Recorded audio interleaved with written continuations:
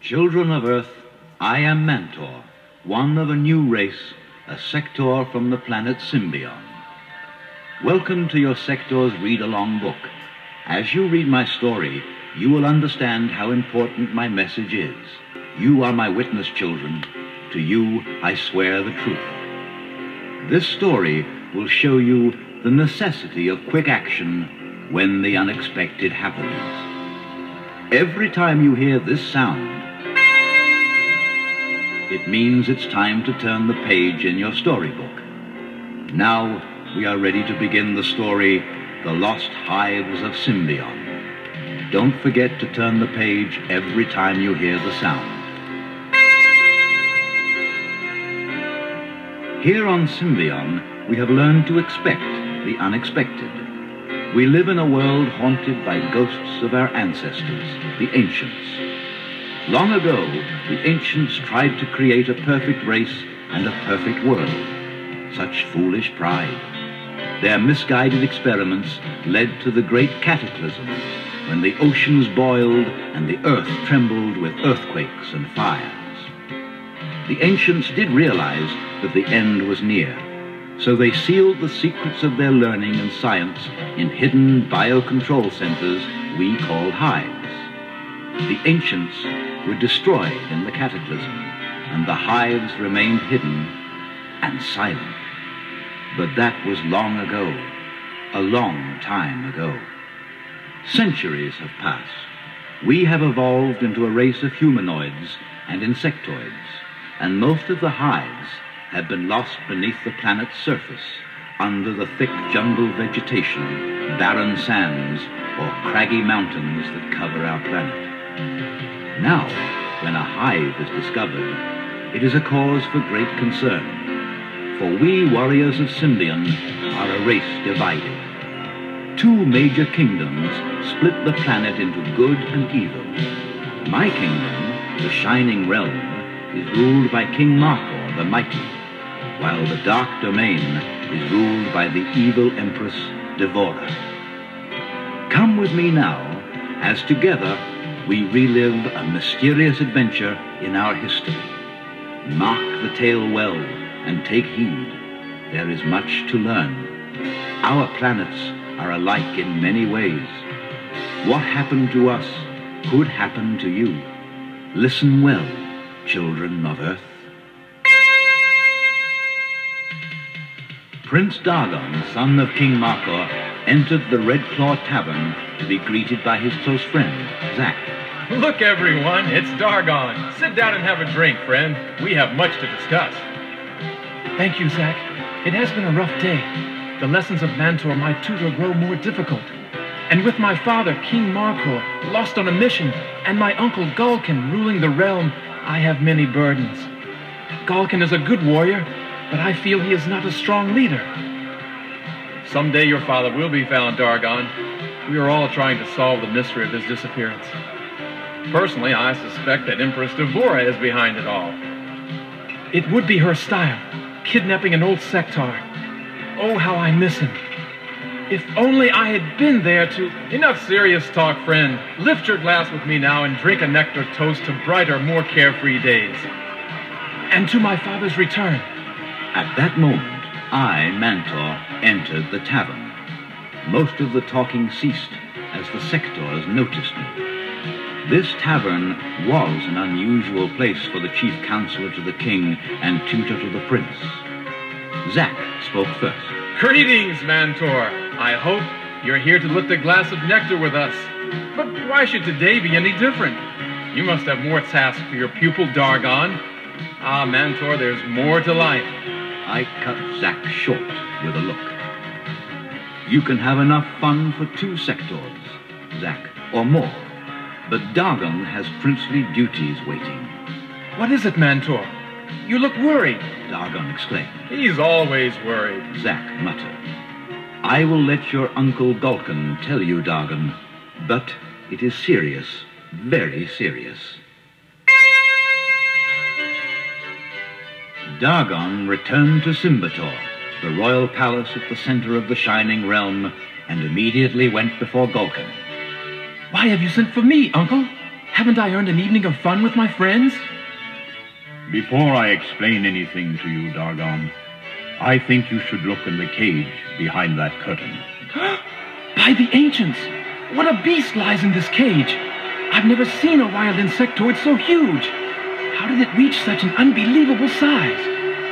That, nephew, is a mystery. This creature was captured by our frontier guards near the city of the ancients, and we suspect that this wild insectoid may have burrowed accidentally into one of the lost hives of the ancients and found chemicals once used by their scientists.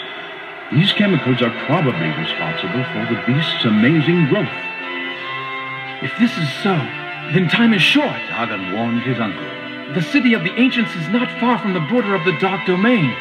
If Empress Devora or General Spydrax, her evil warlord, were to find this hive and use the chemicals, we would soon be fighting a race of giants, and all Symbion would be lost. You're right, Dargon. That is why I have sent for you. You must search until you find the hive, and you must do it quickly. I fear that Devora and Spydrax may have found other giant insectoids and will be hunting for the hive too. There is not a moment to waste. So, leaving Zack and Pinsor behind to guard the city, Dargon began his journey.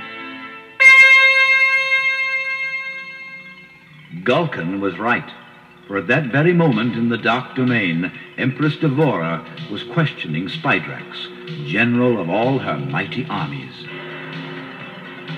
Spydrax, have you any word from my learned scientists about that revolting, oversized insectoid brought to me yesterday? Sadly, no, Great Empress. As devoted as your scientists are to you, as we all are to you, we have still... Spare me your arachnid flattery, Spydrax. There is a real mystery here, one that must be reasoned out. Don't make the mistake of relying on the power of your whip over the power of your mind. My fighting serves you well, Devora. Well, but not well enough. Fighting is not going to win the race in solving the mystery of that insectoid's strange growth. If this has something to do with the hives of the ancients, then Dargon will be as interested as we are. Find Dargon, Spydrax, and we will be close to unraveling this mystery. I am sure I am right. And you usually are, Empress. More sticky words from your sticky tongue. Take a regiment of skull soldiers and search for Dargon. Since you found the huge wild insectoid near the city of the ancients, you should start your search there. Don't you agree? As you wish, Devora. And by the way, Spydrax. Yes, your greatness. Failing to find Dargon, or the reason for this mystery, would amount to treason. Don't you agree? I take my leave, Devora. As any sector knows, the hives are the biocontrol centers where the ancients carried out their experiments. For a long time, these experiments were great successes. But just before the great cataclysm, they got out of control. And this is exactly what had happened at the hive which Dargon and Spydrax were racing to find. A simple lab test to increase the ancients' food supply went wildly wrong, creating a growth chemical stronger than any ever known before on Symbion. Wild insectoids had burrowed near this hive. They did not get into the hive, but they did come across an air vent near the hive's upper surface, and the growth chemical came wafting through the vent. One whiff, such as the wild insectoids took, caused them to grow 10 times bigger than their normal size. If they had swallowed one drop, they would have grown to 100 times their normal size. This powerful chemical had to be kept from Spydrax, and only Dargon could do it.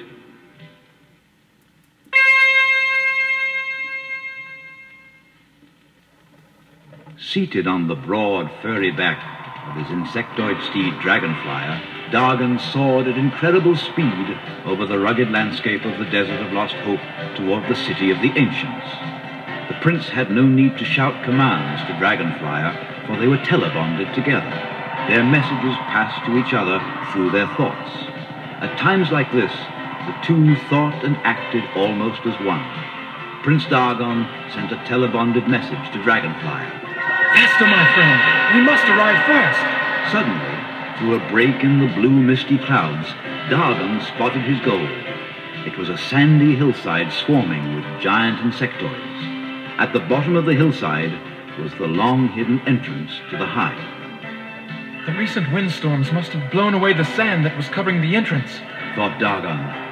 There, lurking by the entrance, waited Gnaw and Vipex, the two hive monsters that guarded the ancient structure. When Dargon saw them, he exclaimed, The hive monsters! I'll have to get past them if I'm to enter the hive. Mantor has told me that once I'm inside, Noir and Vipex will be loyal to me. Could these wild insectoids have burrowed their way inside the hive and found some strange chemical that caused them to grow so large? Down, Dragonfly! After landing and hiding a safe distance away from the hive, Dargon began to plan his next move. But unfortunately, he had little time to think, for he heard a thunderous whirring of giant wings as he saw a shadow race across the desert floor. Looking up, Dargon cried, It's Spidrax and Spiderflyer! Seconds after Dargon spotted Spidrax, the general flew over the prince's hiding place and sighted him. Snarling with rage and revealing his hideous white fangs, Spidrax exclaimed, So, Dargon got here first, did he?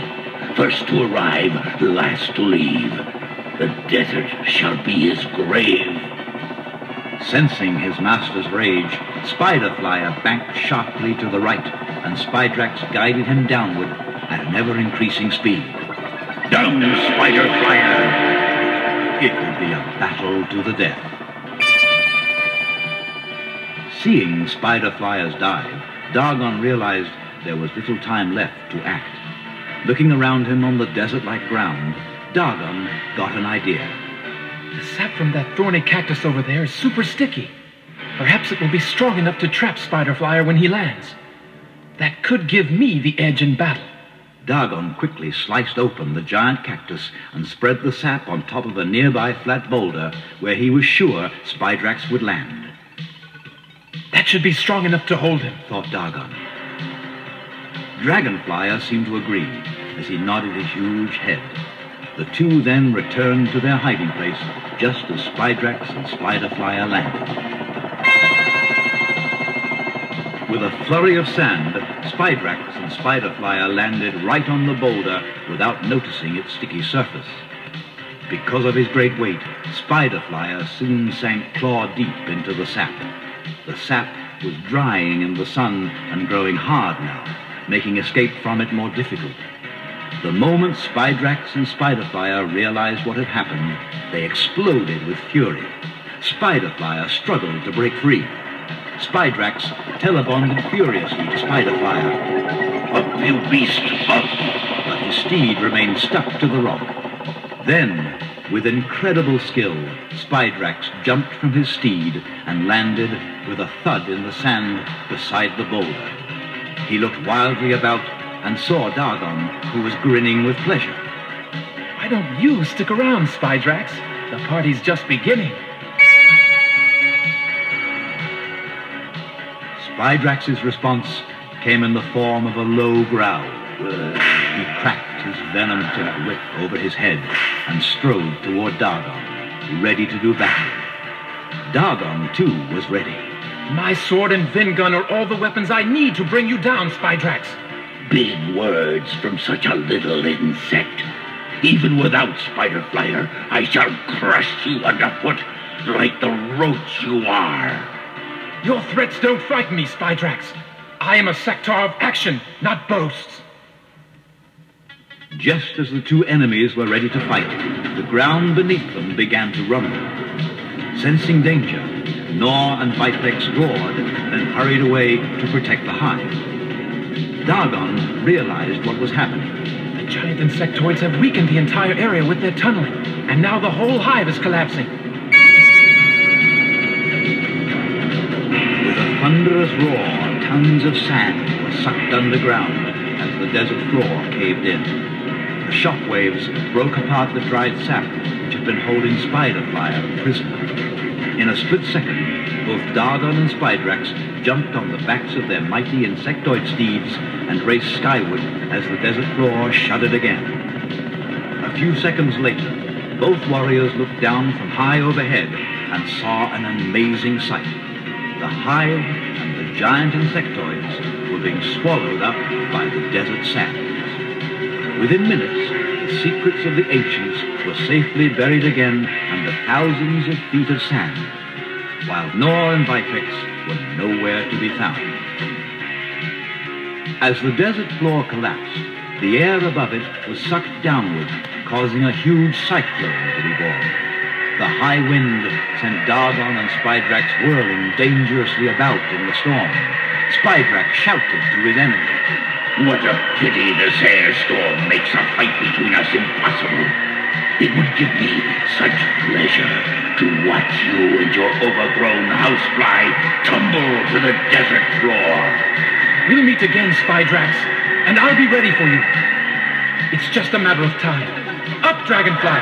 Away from this cyclone! Take me home!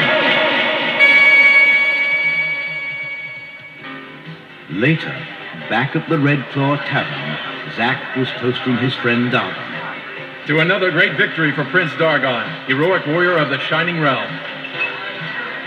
In all fairness, Zack, it was the giant insectoids who brought this battle to an end. The unexpected avalanche sent both Spidrax and myself to the skies, and that unexpected cyclone sent us both on our way home. Let's hope those insectoids are buried forever under the desert sands, and that the secrets of the ancients never fall into our enemies' hands. There will be many more battles to fight before we finally bring the light of justice to shine in the dark domain. We must all be brave. We must always be ready. For we are Sectaurs, warriors of Symbion.